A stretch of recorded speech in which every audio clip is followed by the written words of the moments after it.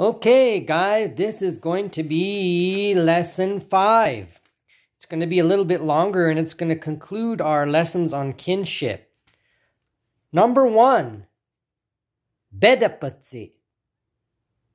It means daughter. Bedapatsi. Bedapatsi. Bedapa.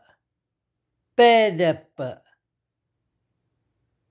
Number 2, son. Duatsi. Duatsi. Duatsi. Or you can just say dua. Dua. Dua.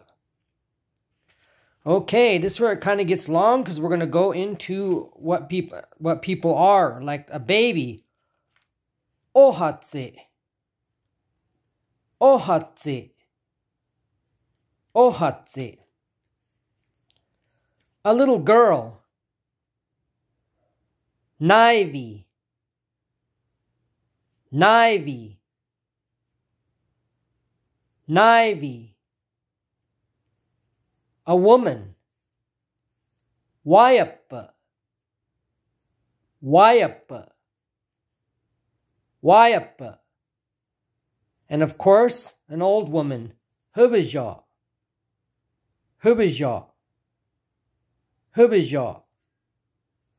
A young boy. Duivichi. Duivichi. Duivichi.